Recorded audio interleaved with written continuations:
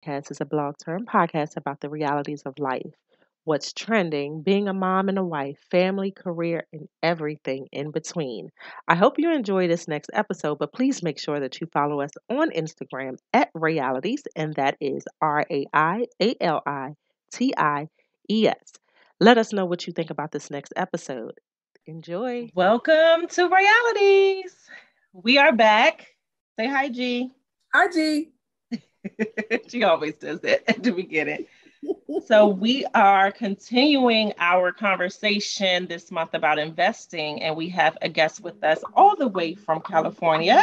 We are excited to have her. We will allow her to introduce herself and tell our listeners what she does and who she is. Hi. Thank you for having me. So my name is Ursulla Garrett, and I'm a certified public accountant, and I have a CPA firm in Menifee, California. And I've had this firm for over 20 years. I work with entrepreneurs and small business owners, and what I call myself is a tax expert, a tax advisor. So if you want to avoid paying taxes or minimize the amount of taxes you pay, I'm your girl. Awesome. I love it. So there are a couple things I know I wanted to talk about. I'm pretty sure that G wanted to talk about as well. Every year, of course, there are tax changes, things that change the taxpayers need to just be aware of. Then we also have just some people that just aren't aware of just what to do for tax season, how to prepare in advance.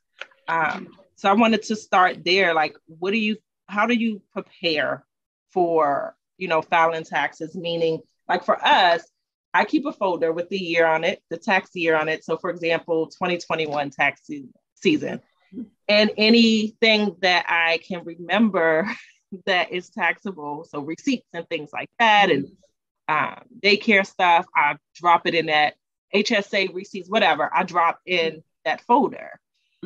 So that when the time comes, I can just grab that folder. I have a little check off sheet and send it off to my tax advisor. So for you, what do you think? How should one prepare for tax season?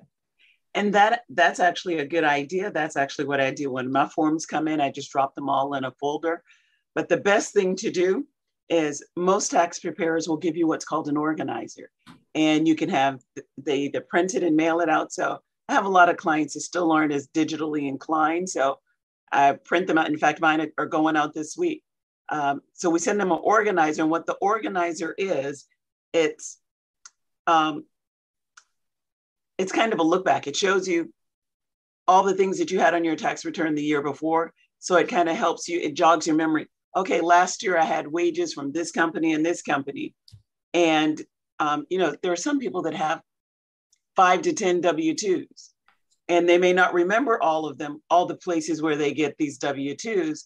And, I quit that job. I forgot about that one, but I still got a check in January. So the organizer is really good for things like that. You think you have everything together, you go file your taxes, and you come home and you find another form in your mailbox. Has that ever happened to you? Oh, yeah.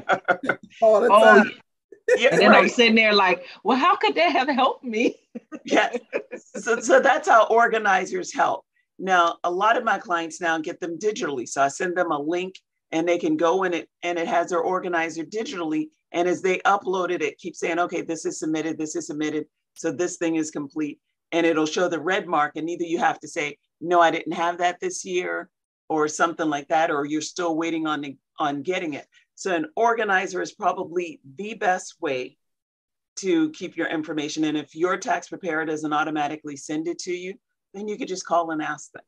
If you do it yourself, if you're preparing your taxes yourself, well, I don't recommend that, but if you're doing it yourself and you're comfortable, then what you have to do is go through, like, let's say you're using one of these, let's use TurboTax, for instance. It'll have all the information from the year before. If you sign in, you have your login. So it's the same thing as an organizer, and it'll ask you for that information. So you always want to use the prior year's information to help you get organized for the year. And then always organize your records. Just keep everything straight. If you started a business during the year, even if you're not good at doing spreadsheets, doing accounting, throw everything in an envelope. Throw it in the envelope by the month. Do whatever you have to, but keep your records organized, because good records are going to be your key to not paying all the taxes that you could avoid. Got it. I want to say, schedule your tax appointment early this year. The IRS was already short-staffed, and now they have people out with COVID and other things, and they still have a lot of employees that are working from home. So if you thought things were slow before, they're even slower now. And so you're finding that if you go in late, let's say you don't get your stuff in by, say, March 15th, you may not get your taxes prepared by April 15th. I know in my office, and I thought it was just me, and I'm like, I'm overwhelmed. We have all these taxes, all these people need, and it's like pulling teeth sometimes to get the information. And if I have to spend my time dragging the information out of you, that's going to slow it up, not just for you, but everybody else that's waiting to be done. And I heard from a lot of my colleagues and other people in the industry, that was industry-wide. It wasn't just a me thing, that was an everybody thing. A lot of people started new businesses. They didn't know what they were doing, so they needed a lot of help in getting all of their information. So if you're unsure, the first thing is, if you wait until January to start getting ready for your taxes, you're already behind the curve. You should be preparing for your taxes. For 2022, you should start preparing now. Start doing your tax planning now. This is why people end up owing taxes, because they don't plan for taxes all year long. Taxes aren't going anywhere, and you know you're going to have to pay them. So if you start doing your tax planning all year long, my clients that want to know, especially my business clients, I work with them all year. So when December ends, when somebody's saying Happy New Year, they already know what their tax end is. They know if they owe how much, if they're getting a refund, how much. But most of my business clients don't really get refunds unless they just overpaid in their estimated payments. But that's not a surprise. Filing their taxes is just a matter of being compliant.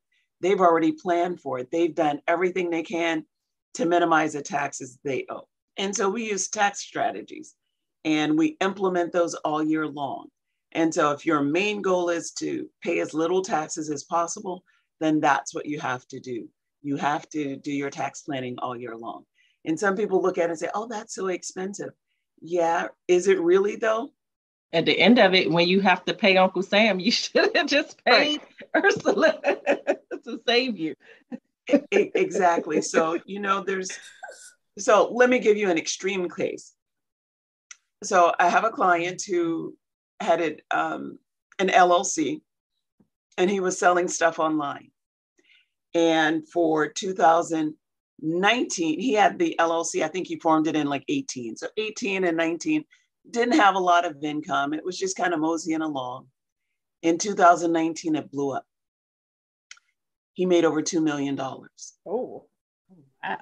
And this is basically online sales with very few expenses. Wow. In November, December, he's like, what am I going to do? Well, here's the deal. You're an LLC. So number one, 100% of your income is subject to self-employment taxes as an LLC. Number two, that puts you, in addition to self-employment taxes, then you're paying at the highest tax bracket, 37% tax bracket, because he had another job, which was his full-time job where he earned money, he earned wages. But he's in the 37% tax bracket for federal. In California, then he's in the 13.3%. So the 13.3 and the 37%, that already puts him over 50%, plus the self-employment taxes on. He owed more than what he made. Right. Exactly. Right. But with some tax planning, we were able to get his taxes down to below $200,000 as opposed to being over $500,000. Oh, that's good. And we could have done more had we started planning earlier in the year and implementing some strategies. So the moral of that story is you have to plan for it. Yeah. But he was going to somebody that did his taxes. And I think they charged him, what, $2,500. They were going to charge him $2,500 to do his taxes, his business taxes first. Okay, fine. And he came to me and I said, no, it's going to cost you $35,000. Oh, that's a lot of money. I said, okay, so you can go to this person and you can pay him $2,500 and you can pay $500,000 in taxes. Paying the same.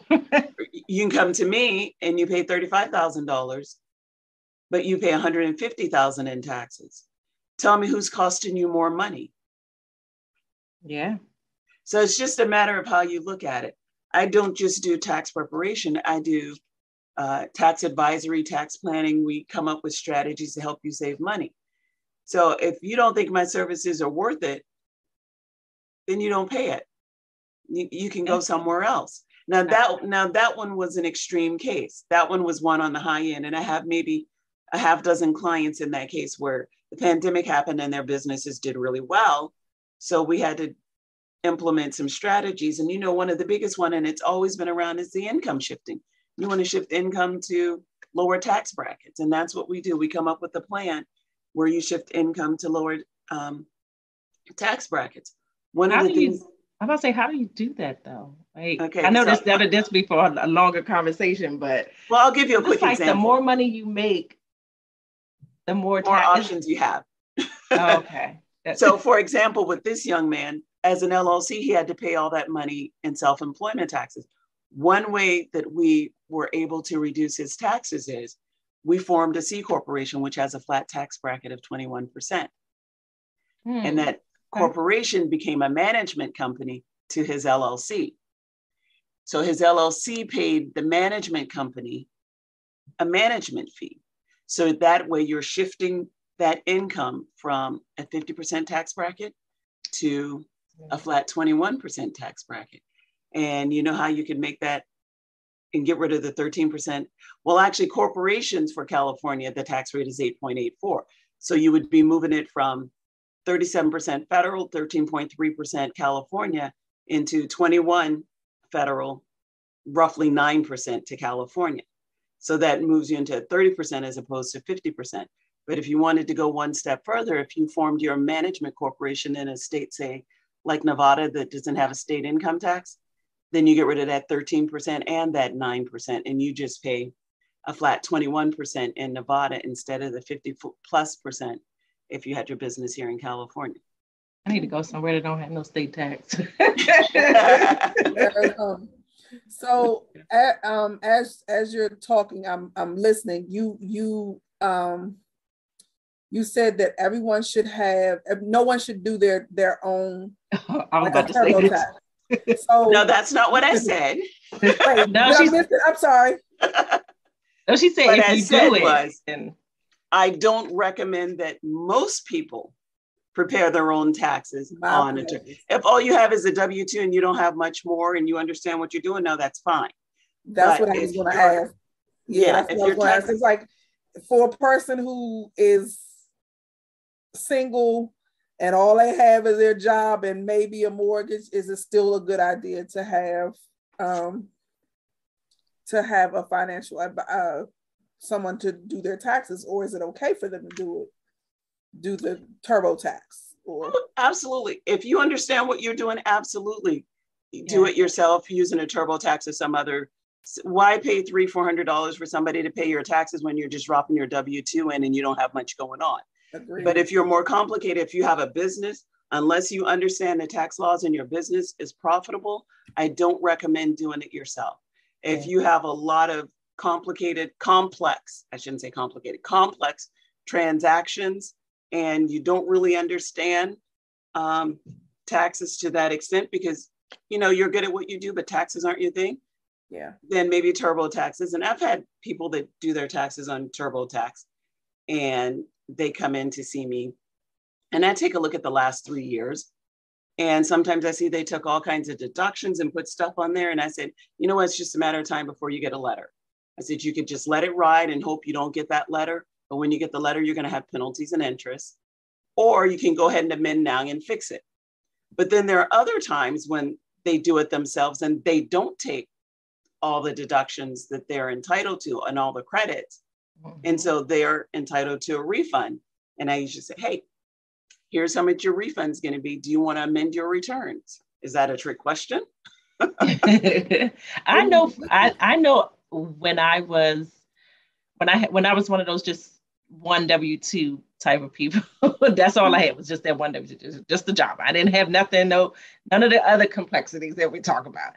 Then for me, it was like, okay, I can do this myself. I'm not gonna pay nobody. And I've, been fine. I think once I got married and, that's when everything started, my eyes started crossing. I was like, yeah, let me stick to what I know best. And that's HR. I'm not going to mess around with this. And I'm glad I didn't, try to do it because I wanted to for a minute. But, with you get into, stocks and cashing out your stocks and doing this and doing that. And then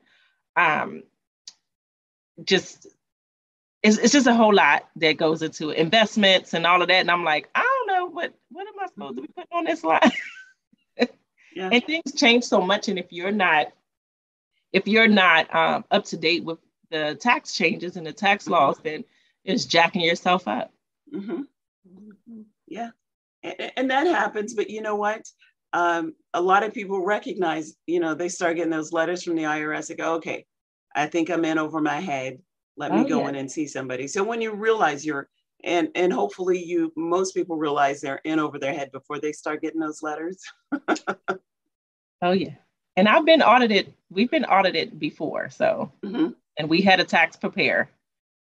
We was audited and I was about ready to wring her neck, but I was like, you know what? You signed it. At the end of the day, whether you understood it or not, it's your signature that's at the bottom of that paper. Although they did end up, she still got in trouble for whatever, because it was way too many of us getting audited, but that's, yeah. Oh, you went to one of those. So let me tell you, we run into those from time to time, these people that set up office and they help their clients get big refunds. So every year I probably get about a half dozen of those or so, where somebody said, oh, you could take this and they have all these deductions, they get these huge refunds. And I said, you know what, had you just done it right, you would have gotten a refund. It would not have been that large, but you would have gotten a refund. So now what's going to happen is once they go back 1 year and find an issue, they're going to go back. They're going to go back. Yep. 3 more years. They're going to keep going back as long as they can to collect this money.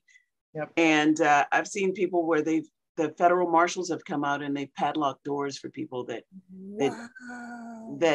prepare fraudulent returns like that. You can't. Wow. So and I was like, go get her. Go get her. Oh yeah, they would base their fees on getting you large refunds. and now after that, I told my husband, I don't want a refund. Just to make it even, just to make me eat like a cleanness. I balanced. Like that's all I want. I don't want a refund. I really don't want to owe Uncle Sam. But if I gotta pay him $1, I pay him $1. But yeah, I don't like to owe. I think yeah, because we're the same way. Like we didn't owe for the longest time. I purchased a house in my early 20s. And it didn't go the way it was supposed to go. So by the time I had rented it out and everything, by the time the renters were done with it, I was like, I'm done. I don't care what y'all do with it. Y'all can smoke it. Y'all can drink it. Y'all can do whatever y'all want to do with it. I don't want the house anymore. So I walked away from it. And of course, at that time, it's still me and my husband, but it put us in a situation. And my dad is the person who does our taxes. We've never owed before then. That was in 2013. We're just getting that money back because they were saying they didn't get paperwork for it. And then because they went into that and looked into that and then eventually gave us the money back for that, we ended up owing every year after that because that wasn't taxable. Yeah, you didn't pay taxes on it. So I'm the same way. At this point, I'm like, I don't care if we don't get anything back. Yeah, I don't need it. I don't owe anybody. At this, once you get to a certain, and I hate to say it, once you get to a certain tax bracket, I guess, it's like, look, I don't want to owe you. I want every dollar. And if it means paying my tax preparer that $2,000, $3,000, you can have. I will pay you in advance to save you. We'll start installments now. Right. That's part of preparing. Save your coins for your tax preparer. But see, your fee should only get that expensive if you have a business. If you don't have a business, unless you have a lot of rental properties or something like that, which is considered having a business, then your tax preparation fee shouldn't get to be like that. Now, if you're that way, it wasn't, but this year will probably be. So I was going to say, what do you consider a lot, though? When you say a lot of rental properties, what do you consider? Like, is 2 a lot, or? No. Well, it just depends. You know, there are people, you can have 2 rental properties, but maybe your 2 rental properties are apartment buildings. And it depends on how good your records are. Right. And it depends on what state they're in. So if you live in one state and you have one rental in a different state and another rental in yet another state, then that's that's a lot of record keeping. A lot, though. Yeah, that's when it's a lot. but a lot, I guess, let's say multiple. Like I have, and they've sold it off. But I used to have these clients that had maybe about 20 rental properties, and they had them all in their names. Well, actually, it was 2 guys, and one had. They own most of the properties they own together, but one had a couple outside of the other guy. And, but then they used to file separate returns, and they each had one had 20 and one had 18. And then they got married when the laws changed. And so now I had to combine those same 2 returns on everything. Oh. So there was 20 rental properties. To me, that's a lot. Yeah. Oh, yeah. They've sold most of them off now, and I think they're down to about 6. They're kind of retired and just done with the rental properties. And every year they were selling off a few. That's stressful. But rental properties are something you can also use, implement tax strategies. I had a client that had they had their home and they had 2 rental properties by the ocean. They were little condos, and they knew they were going to retire. So when somebody moved out of one of the rental properties, they fixed it up, still calling it a rental, deducting all of that as a rental. They retired, they sold their house, were able to exclude the gain because of, Section 121 capital gain. You don't have to recognize it on your primary residence. They moved into the rental, one of the condos, and made that their primary residence. After 2 years, they sold that one, no gain.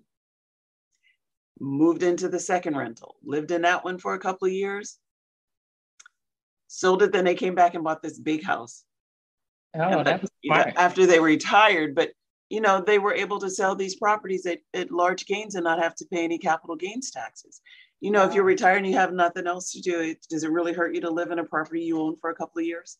Yeah. If it's going to save you hundreds of thousands in taxes on hundreds of thousands of dollars. Yeah. Oh, that's fun. So I had a question, getting kind of changing a little bit. Okay. So just recently, I don't know if you want to call it a law. They passed a law, or they passed some tax change or whatever. I know that's why I said I think I'm using the wrong term, but a tax change, or they implemented a tax, because it never was a change. It never was taxable. But with Cash App and Venmo and all of that stuff.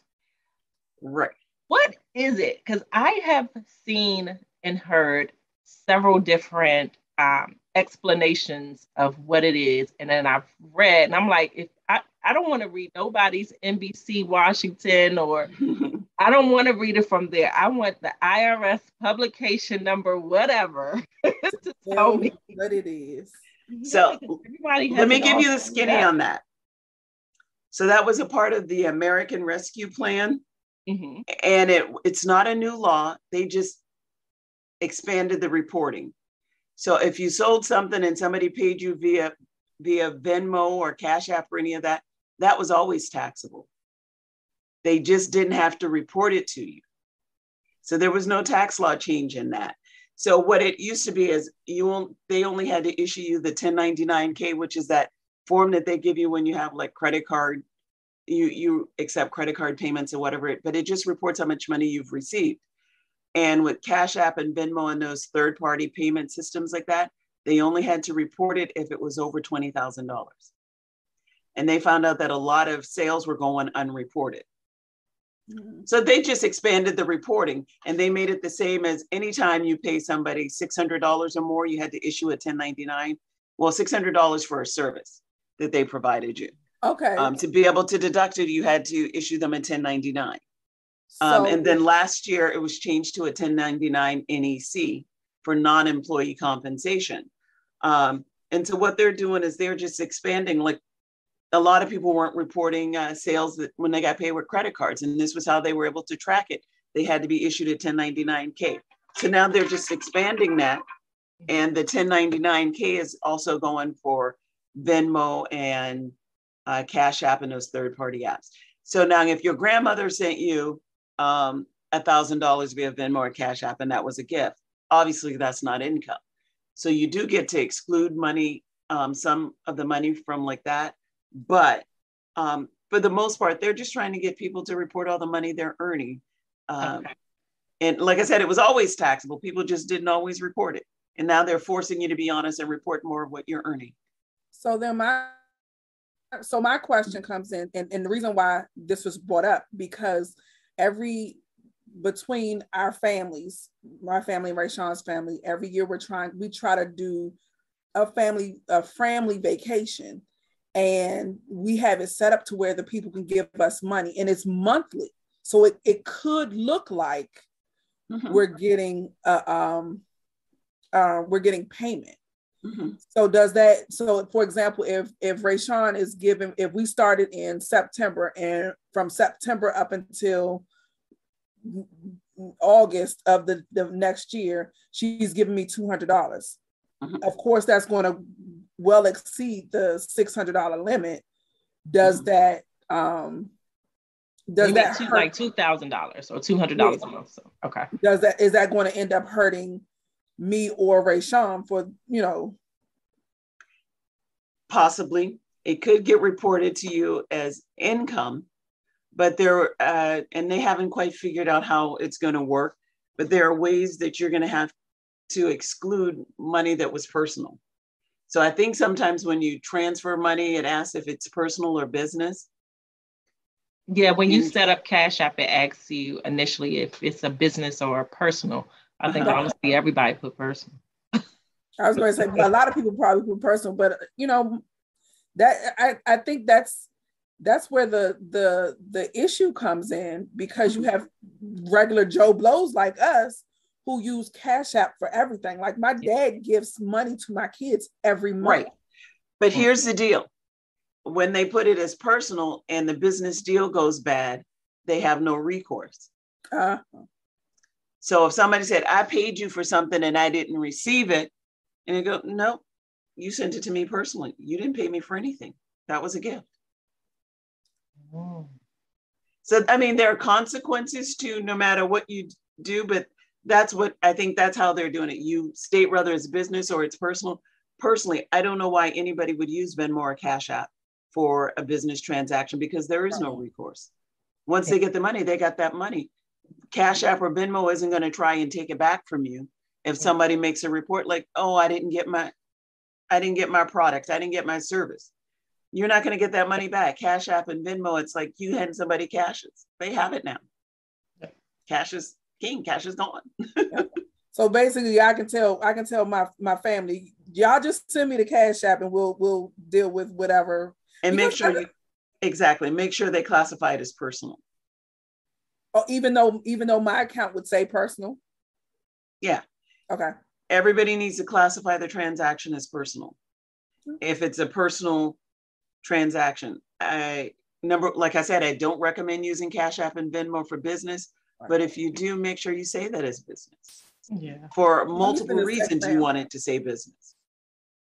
That makes sense. Okay. Mm-hmm. I'm just going to stop using it because I ain't messing with the IRS, so I'm just going to shut mine down. So don't send me nothing. Give me mine in cash. Write me a check. I'm still a check person. Write me a check. It makes you nervous. Yeah, no, I don't want to add nothing else to my taxes that I don't have to. Unless it's going to help me. I'm going to bring up one other topic that I see has been happening a lot, and hopefully this is going to help somebody. So it's these GoFundMe and those type of accounts where you do the fundraisers. Yes. And number one, if you give to a person, let me tell you, that's not a charity, and you do not get a charitable donation deduction. Number two, if you're the one that set it up, even if you're setting it up for somebody else, if you put your information in, you set it up because your sister's house burned down, or a friend of yours is on hard times and they need money to bury a family member or whatever, but you're the one that set it up and put your information in, guess who's getting a 1099 at the end of the year? You are. And that's taxable income. Even though it had nothing to do with you, that's messed up. But it does, because you started. You're the one that set it up and put created your information in. Yeah. So last year I had a client who raised $25,000 for a friend whose, I think his house burnt down or something like that. So he did a GoFundMe and he raised $25,000. He got a 1099 at the end of the year. And he thought, oh, well, I can deduct that. That was charity. No, that was not charity. You didn't give it to a charitable organization that then gave it to him. So that might be one way of getting around that. You get the money as income, and then you can get the $25,000 or however you give it to a charity and let the charity give it to them. That would be one way of getting around it. But yeah, if you set up a GoFundMe and you put in your information, you're the one that's going to be taxed on it. Whoever received it. Wow. Doesn't really matter who you gave it to or what the purpose. Because you're the one collecting the money. It looks like that's money given to you. Right. Wow. Now there are ways around it for you to shift it to the person that you actually gave it to. But most people are like, well, I helped raise the money because they were in such dire need. Do I really need? I mean, am I going to feel right having them to pay the taxes on it? So there's always that. But what I can tell you is GoFundMe is not a financial plan. And, you know, one of the things you said, you asked me to talk about was finances and saving for the future. And so, you know, buy life insurance, in all honesty. Insure everything. So when things happen, if you have life insurance, then when somebody dies or, you know, you die or you have it on your family members, even if it's just a small burial policy, then you don't have to do a GoFundMe. If you have auto insurance, then you smash your car and you need something to drive, you have auto insurance, you have homeowners insurance, you have renters insurance. Insurance may seem expensive and you think, oh, well, I got to cut dollars here. But I suggest you find a way to pay for insurance, because that insurance is going to, number one, you don't pay taxes on insurance. But in the life insurance is not taxable. If car insurance makes you whole, you're not going to pay taxes on that insurance money. So. So speaking of insurance, my husband and I, and I'm sure Rayshawn and her husband as well. My husband and I, we have life insurance, but also a lot of our companies offer, and it might be just a little, but it's still something. They offer some type of insurance, life insurance. But at what age would you say is a good age to start investing in like life insurance, having that cushion, that just in case? Okay, so life insurance you should have when somebody else is depending on you, on your income. So like if you're 20 and nobody else is depending on your income, why do you need life insurance? Maybe a small burial policy, and that may be something your parents keep on you or something like that. Or you have so that whoever your family is, they don't have to worry about it. But the reason you have life insurance is because you have people that are depending on your income. Yeah. If you were to die or become incapacitated, whatever, now your husband becomes the only source of income. And if you have kids, you know, he needs probably now that he may have to pay for more childcare or more help because you're not available, he's going to need more income. And the same with him. If something happens to him, Now his income is gone, and now you have you and the kids to take care of. So that's the point of life insurance, is to give you security while to replace the income, the risk of losing income. Right. That's the primary purpose of it. And another purpose of income is to help you build assets. We like assets. Help you build assets. So you buy different kinds of insurance policies, and that build up cash value. And instead of cashing it out, you borrow from the insurance policy. So you're borrowing from yourself. So I think somebody mentioned earlier about how all these really wealthy people they make billions, and then they qualify for earned income credit. And how do they do that? You know, how does Jeff Bezos and Elon Musk qualify for earned income credit? Because they take very modest salaries from their company, really small amount. And they have stock options. They get paid in stock options. And what do they do with those stock options? They don't cash them in. They borrow against it. And when you borrowed money is not taxable now, is it? But when you think about it, if you borrowed money from your 401k plan, do you pay taxes on it? No. But if you take a distributions, you pay taxes and a penalty. Yep. So borrowed money is not taxable. So you buy some kind of universal life insurance policy where it builds up cash value. And if you ever need money, you borrow against it. And it has the life insurance component to it. So you never really have to pay it back. That's exactly what I was going to ask, because of course, in most people's mind, when you hear the word borrow, you know, your mind is, okay, I have to pay it back. So for example, we just talking about life insurance or retirement. If I borrowed $40,000 for my retirement, if I'm saying borrowed, I don't have to, you're saying I don't have to pay it back, or if I have to pay it back, what's the time frame? Oh, if you're borrowing against your life, your universal life, and it's, you know, life insurance and the cash value, you don't have to pay it back. And what happens is maybe there's less of the life insurance there available when you actually die. Yeah, that makes sense. So okay. Interesting. Most people don't think about stuff like that though.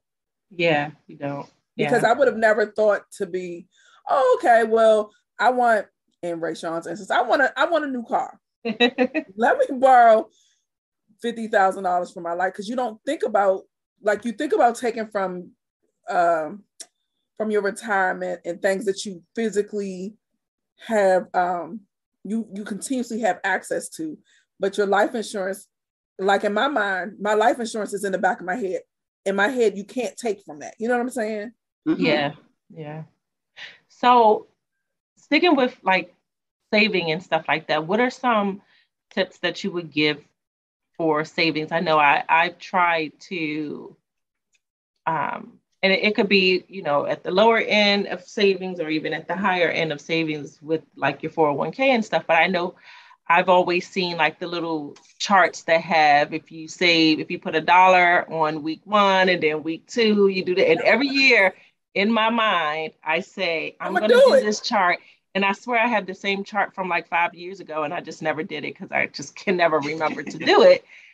But I think it's a great idea for someone that is just learning to save or want to save. I mean, I don't think me saving $1,200, they may be good, but I'll just probably buy a purse or something. So might not be a good idea for me to put it away. Just be a really big Christmas gift for myself. But you save. That is the point. That is the point. That is the point. So had you done that $1,200 a year for 5 years, where would you be now? You'd be at $6,000, and I'd be at my down payment for my Range Rover. Right. 6,000 plus 6,000. Yeah, it's not earning a lot of interest, but here's where I'm finding the best place to save right now. is in retirement. And let me tell you why. So in your 401k, number one, you want to save the absolute most that you could get into it. You want to max it out if you can, because number one, your company's usually matching a portion of it. So that's like additional pay, that's free money. And then most 401ks will allow you to roll it over into an IRA. Mm-hmm.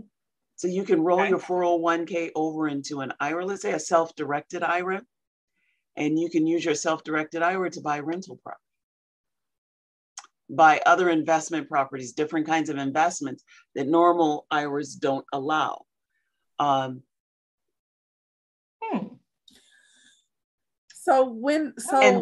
let me tell you how you get money out of that.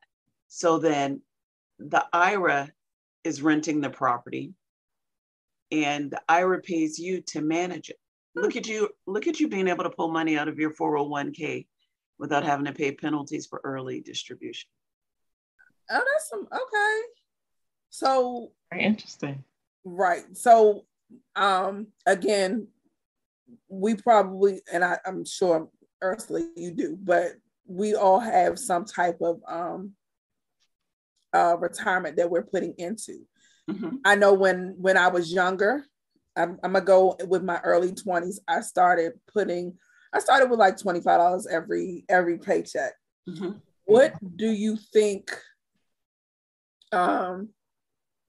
Is there a cushion amount, I guess, that you should put in every paycheck? Yeah. You mean into savings? Savings or retirement, whichever. Okay, so now retirement, you should put in the absolute max that you could afford to put in until it's maxed out. You can max out your retirement? By law, you can only put a certain amount in. And you can max it out at, I think it's 27,000. I was just looking at it earlier. That, no worries. If you're not over 50, then it's I think it's like 20,000. Yeah, but that's within a year. And that's a year. Yeah. Okay, so say it one more time. I don't know the exact number. I can look it up really quick. But it's roughly 19,000 for the year is how much you could put in. 19,500 or something like that. 19,500. I was just looking at it because it's weird. Look, I'm gonna have to go and calculate some things. Yeah. Typically, it's I put a good amount in my savings. I mean, in my retirement, and I never looked at that fine print that says you at some point in time you can stop. Because my head was, when I start making more every year that I make more, I try to put at least an extra $25 or $50 in. Mm-hmm. You know, I add that on to it because by the time it's time for me to retire, I want at least a little bit of something. So let me tell you how that works. Your 401k plan, putting money into it. Let's say you're in a 22% tax bracket for federal. And how much is your state tax bracket? I don't know. 5, 7, 6, I think. So let's say that's 6. The sales tax. Oh, what'd she say? State, I'm sorry. State income tax. Income tax. I'm not sure what the income tax. I don't know. Okay, so let's just say it's 6%. Okay. So then between the 22% tax bracket you're in and for federal and 6% for state, that's 28%. So by putting money into a 401k, that's 72%. It only costs you 72 cents because that's not taxable dollars. The tax is deferred on that. So you're deferring the taxes. So each dollar that you put in costs you 72 cents. If by knowing that, does that make it seem like, oh man, that's worth it? Yeah. I could put $1 in and it only costs me 72 cents. I'm here for it. Yeah. And then if you have, depending on what your employer doesn't match and all of that, and your company matches it. So you can end up with $1.04 and it only costs you 72 cents to get $1.04. That's pretty cool. Yeah. I mean, I think, for our listeners in regards to savings, I definitely think it's a good idea if they can afford to do it. I mean, not everyone is able to do it right now, but whatever that is that you're able to save, I think it's a good idea. Even if it's like saving for a rainy day, saving for a home, saving for a car, Just whatever it is. I'm gonna keep throwing out the card during these investment talks because I'm getting a new vehicle. Here's the other thing about that 401k. If you can roll it over into an IRA, you can take out up to $10,000 to purchase a home as a first-time home buyer. And you could be a first-time home buyer if you haven't owned a home in 2 years. Oh, well, look at God. You have owned a home. I have not. I don't. No, ma'am. My last purchase home was 10 years ago. Yeah. No, almost 14. Yeah, probably more than that. Yeah. So if you haven't owned a home in 2 years, you're considered a first-time home buyer. So you can take up to $10,000 out of your IRA as a down payment to purchase a new home. Greater and greater. So just check the plan summary to make sure that your 401k allows for a rollover into an IRA while you're still employed. Not all plans allow that. So always check your plan summary before you make your plans. Here's what I'm going to do. So for people that are employees, those are some of the kind of tax strategies that I work with them. It's not just about taxes. I look at your goals. So what are your goals? What are you trying to do? Are you trying to buy a home? Are you trying to fund your children's college? Are you trying to save for something? Are you trying to build assets so you can create a legacy for your family? So I know when people think taxes, think, oh, that's so boring. But tell me what I said today that was boring. Not nothing. It told us how to save. Told us how to save and make more money. It took a second to try to register some of the stuff, but sounds great to me. Exactly. So, what was my question? What changes can we? And this is just our overall topic question, but what changes should someone expect this year? I know we don't want to get into too deep of the jargon because some listeners will be like, wait, what? Not a lot of changes from last year to this year, in all honesty. Awesome. So does that mean our that's good and bad for some? It just depends on the situation. So does that mean our tax window is going to extend to June 15th again? You know what? It depends. Let's see how this Omicron does. What's happened, 2 years ago, it went to July 15th. Last year, it went to May 15th. So let's see what happens this year. We go in the middle. They need people there to process it and to make it happen. Yeah. And if things fall apart, they have to extend it. We were late starting to file last year. And so they extended it. They didn't have the forms ready. There were a lot of things that went wrong last year. We don't have all those issues this year. So there may not be an extension. You may have to go an extension, but the filing time may not be extended. I'm good usually. But prior to conversation, I'm not interested because I don't like Owen. So, but I will definitely get it done. I don't want that headache. Oh yeah. So I just have a random question. And I asked this question because I was at work today and someone asked the question. I looked up to look at who asked the question. I'm like, you're too old and I know this answer. But then it clicked like, not everybody knows how to do this stuff.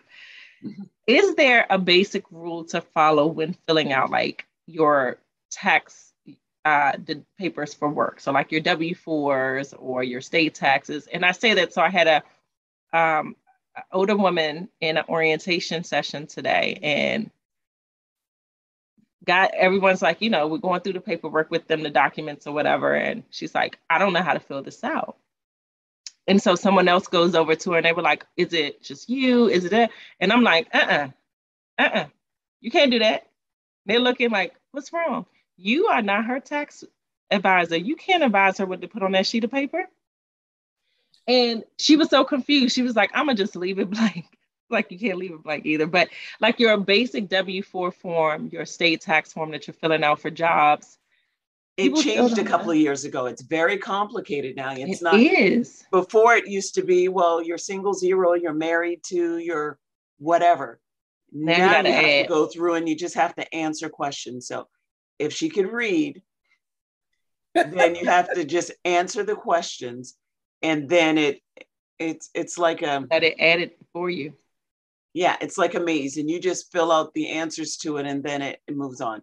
It's confusing to me. So in my office, my tax manager is a person that walks our clients through how to fill that out and what to put in, because they ask me and I go, no, no, I'm not the one.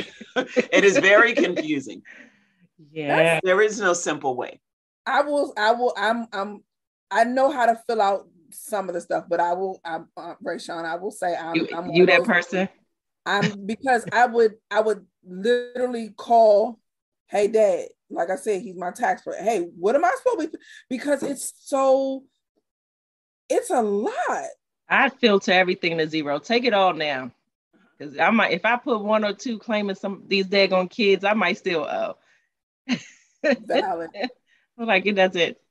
Child tax credit doesn't work for my household. So I was going to say the one thing that I think a lot of people are going to see this year, and maybe they've already heard about it enough and they understand that anybody that was getting part of their child tax credits from July through December, and they're used to getting big refunds, part of that refund they've already gotten. They've gotten it in advance. So they're not going to have all that available to them when they file their taxes this year. So some people may find themselves owing because that child tax credit may have been the thing that reduced their taxes down to 0, but you would have gotten half of it last year. So that half is not available anymore. You've received it already. Wow. They always find a way to get us, man. Dang. They ain't get us because I ain't get it. It was designed to help you.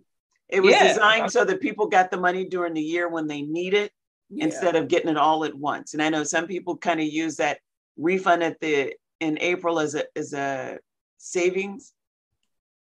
It's like, if I had it in my account, I'd spend it. So I'll wait and I get it at the end, but the refunds are going to be lower because of that. And I know there are going to be some unhappy people. Well, I just got a couple $100 every month. That's not much. Yeah, a lot of people depend on it. Yeah, we got something from was it June through December, but it definitely wasn't what probably most people got, and we definitely didn't get anything.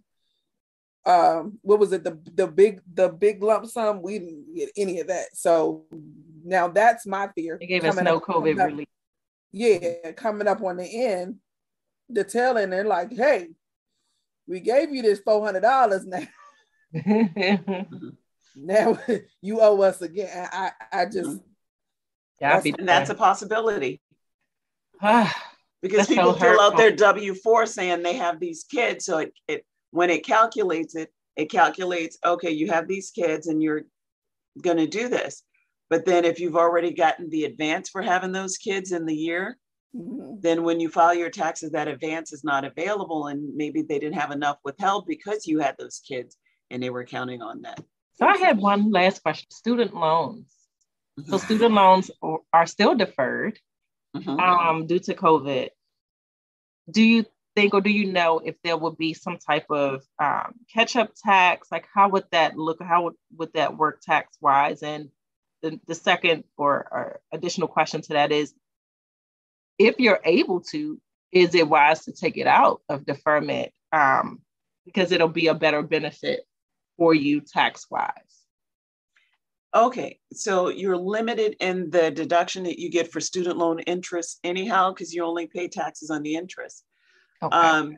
Probably a smarter move if you've been paying student loans for a long time and it seems like that balance never goes down. It doesn't. Now that it's deferred, if you have the money, now would be the time to pay it down because the benefit you get from student loan interest deduction is minimal. I mean, it helps, but it's so let's say you're paying, I don't know how much, but at student loan deduction, student loan interest, don't remember the exact number. I want to say that it's limited to like $1,200, $1,500, $1,800, something like that. So even if you paid $4,000 in student loan interest, you don't get a benefit for all of it. It's limited on how much you could take. And if you've been paying it for years and can't seem to get it paid down, now might be a good time to make payments to get that balance down. But then you have people like me who's waiting for Biden to say, all. I think you'll So, be waiting. I'll be waiting forever.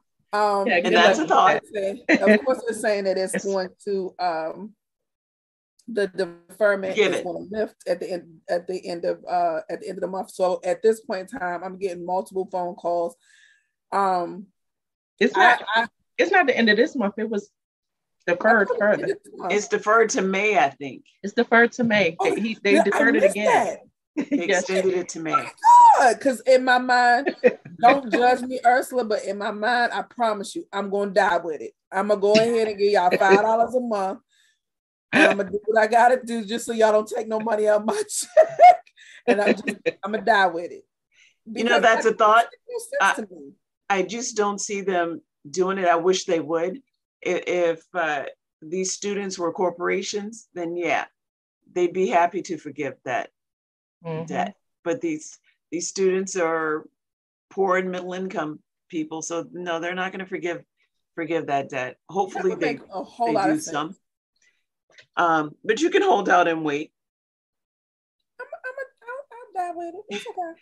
So as far as taxes and the student loan interest, the student loan interest isn't taxed. It gives you a tax deduction. So no big changes there. If you're not paying interest, you're not getting the deduction. By them deferring it, that's the only thing. And if you pay it, you're still not going to get a deduction right now because it's deferred and the interest is not accruing. So you would just be paying down the principal. And so that's not going to have a tax consequence either. So it doesn't affect your taxes. So I don't know, just my opinion, if you just want to get rid of some of that debt and want it to go away, it's not accruing interest. Now is the perfect time to get that balance down low. Got it. Yeah, they can hold on to my deferment, defer it forever for like I said. It just whatever. But, yeah, y'all can defer forever for all I care. It's but yeah, one last question, G. Yeah. Is okay. it better to file separately, even though you're married, or file jointly? It depends. For most people, married filing jointly is going to give you a better tax result. It's going to save you anywhere from a few hundred to a few thousand. But in some cases, it may save you $28 by filing a joint return. In very few cases, married filing separate might give you a better result. But here's a reason why a lot of people file separately. So you have two spouses that have different philosophies or different attitudes about taxes and sometimes different situations. So if you marry somebody that has past tax debt and you don't want to combine your taxes until they get that stuff straight, or because they never keep it straight, they never get their stuff together, they never file on time, then you're somebody's like, I got to be in there right on time and file my taxes. You might want to keep it separate, and that's what keeps the marriage together. Because you have people with different attitudes. Sometimes you have, there are any number of reasons, but typically it's a financial one and not necessarily a tax reason why people file separately. Sometimes it's a mental health thing. I can't deal with you and your situation.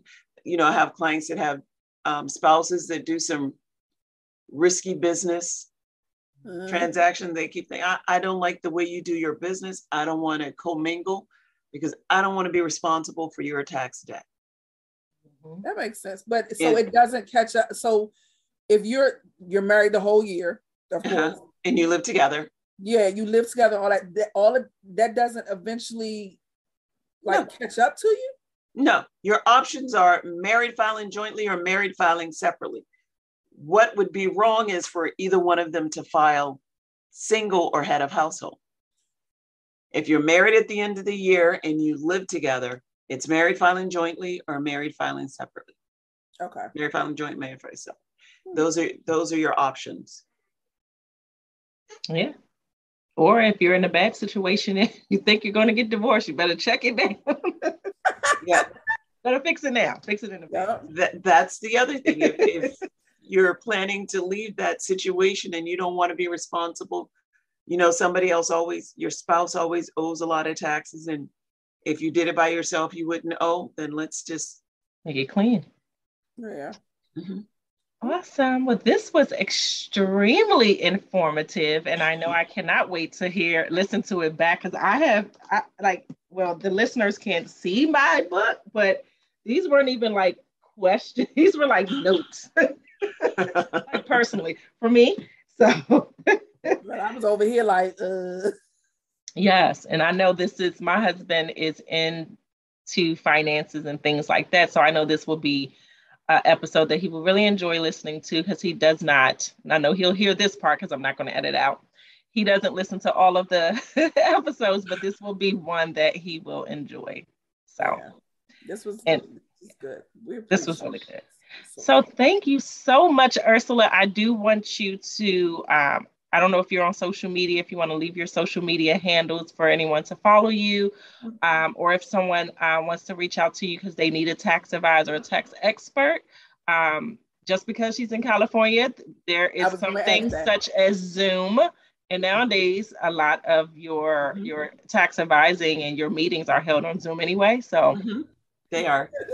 I have clients all over the country. Actually, I have clients all over the world. I have clients in other countries. So amazing. I love it. I love it. So if they want to find me, you can go to my personal page, ursullagarrett.com. And that has it's what I call my personal branding page. It has all my links to all my social media sites, or you can go directly to my website, which is cpagarrett.com. Awesome. And we will tag and put all of your information under the podcast so everyone can find you. We definitely thank you so much. Definitely appreciate your time. I know it's a big difference in the time zones here. Well, it's a pleasure. Thank you. As always, to our listeners, please make sure that you download the podcast on all of the platforms. We are all over. You can also find us on Instagram at Realities, and that's RAIALITIES. And as usual, in our usual exit, as Bree will say, bye.